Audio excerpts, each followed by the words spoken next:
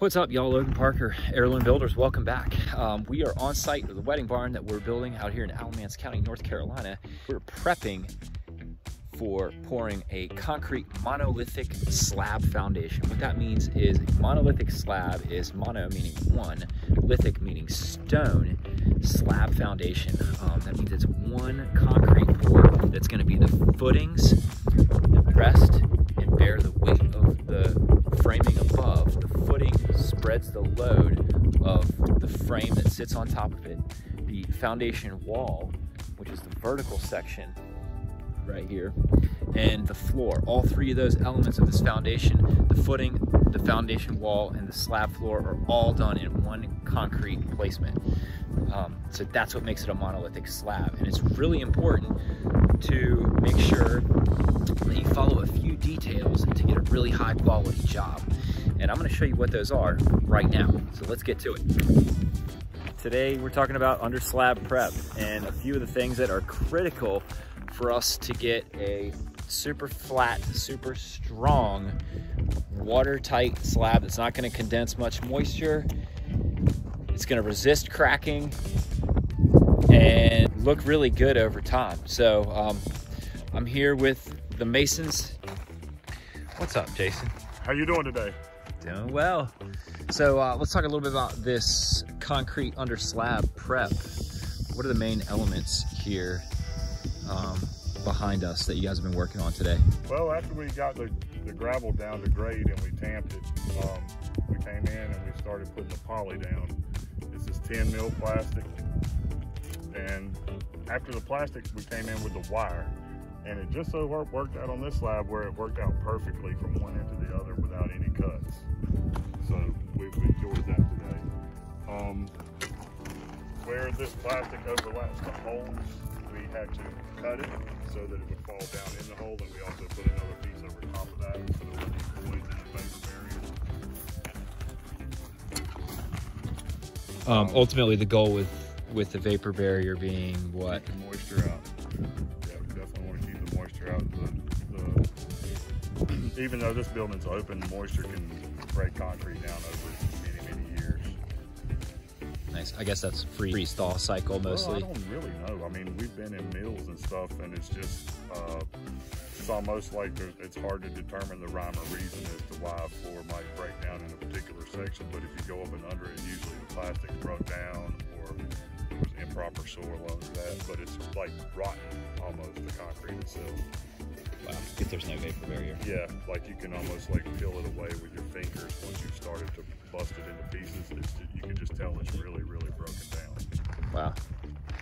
So yeah, good reason to use the vapor barrier. Yep. Of course, we had to put the plastic down, and then we had to put the grid in there and get it situated before we could cover it with wire, because there's no way to get back to it after you cover it with the wire. Me personally, I like to set up some saw bucks to tie my grid so you don't have to bend over. This is number 4 rebar at the slab. We got 2 runs going on the exterior footing, 3 each way in all the load points. 16 inches deep on the footing itself with a 4-inch floor over top of that. That's a lot of concrete. We overlap our wire 6 inches or 1 grid each way. Because if it doesn't overlap, there's a really good chance that it could crack where the remesh panels intersect. I also wanted to point out these thickened footers right here that you can see right behind me. This is a section of concrete that is dug out. The gravel has been dug out so that we have a thickened section of concrete where every point load, which is going to be one of these timber frame posts, is going to sit to support the weight of the walls and the roof above.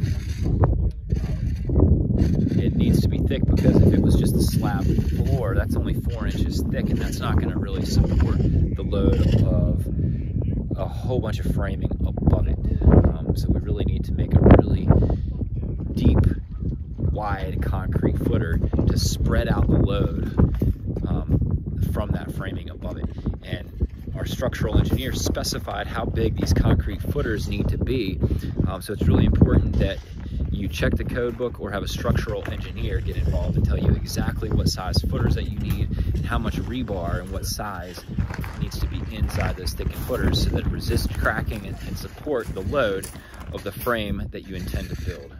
We take a lot of time to make sure to grade this pad out super level and flat so that our concrete slab is 4 inches at a minimum everywhere. We don't want, you know, 4 inches here, 8 inches there, another 4 inches or 3 inches down, you know, around, because it's going to crack in those thin spots. The more uniform it is, the easier it's going to get up. The easier it's going to be for us to cut control joints and have the cracking that's inevitable take place on those control joints. Nice clean cuts in the concrete.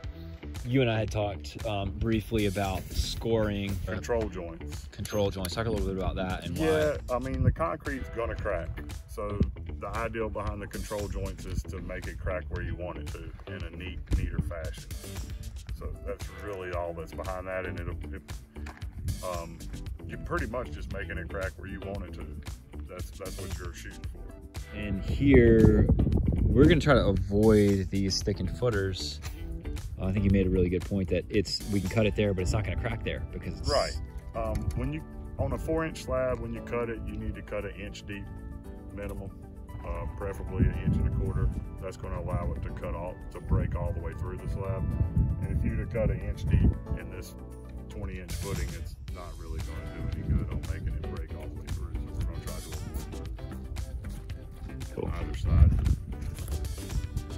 And then you had mentioned before about, you know, making sure your foundations are, you know, square and plumb and right on the batterboard lines. And it rained recently. Did you find any issues after the rain? We had some of our forms wanted to settle just a little bit, but nothing more than 1/8 of an inch, which we picked them back up when we adjusted those. We got it all braced off now.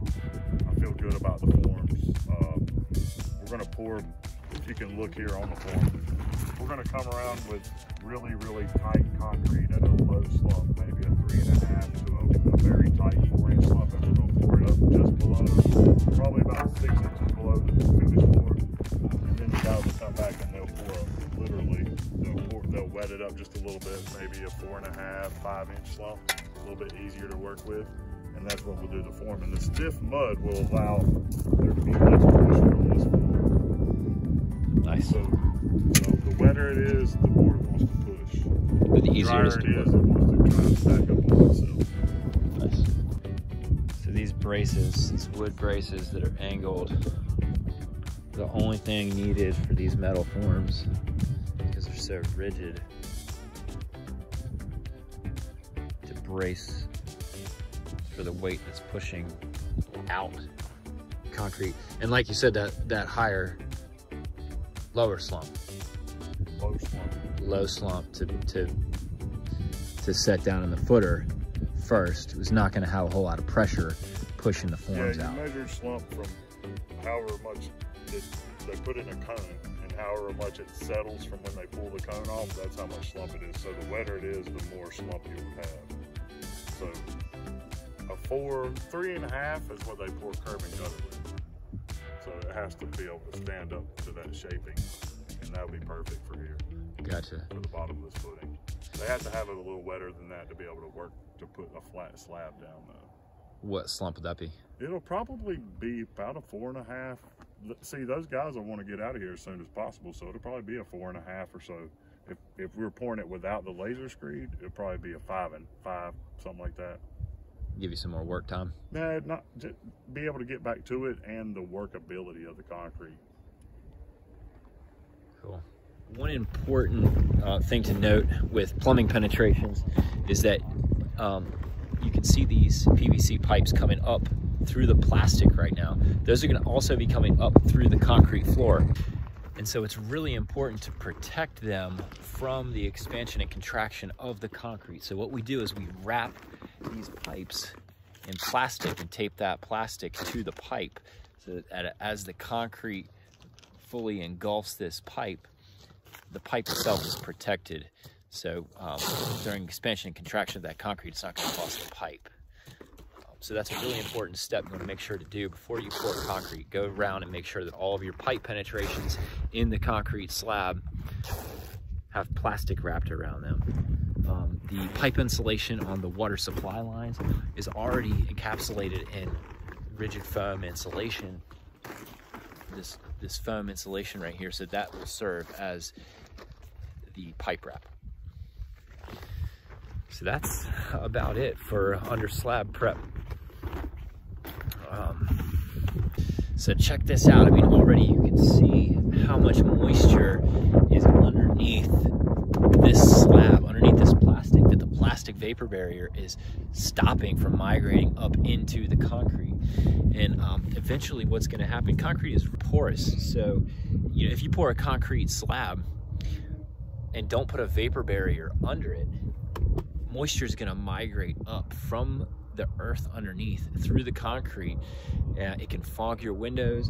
It's going to make the slab condense a whole lot more moisture if the temperatures get cold, and all of a sudden you're going to have a slick floor that's wet and not cool. So it's really important to put down a vapor barrier. We use a 10 or 12 mil poly for our vapor barrier, and that way as we're walking on it during this under slab prep, it has a much less chance of actually getting holes poked in it from the gravel that's underneath it. So the thicker the plastic that you can afford, the better. That's going to be the less penetrations. If we're doing a basement slab floor, we're going to use 12 or greater poly vapor barrier, just so that there are no penetrations from walking on top of the vapor barrier that's sitting on top of the gravel. So anyway, this is some of the most critical things that you can do to get a really high quality concrete slab floor. And I hope you got something out of this video. If so, smash that like button and make sure to subscribe to our channel, because we're going to be following this project all the way through framing and finish, and we're going to show you how it's done. So as always, y'all, thanks for watching. Until the next one, peace out.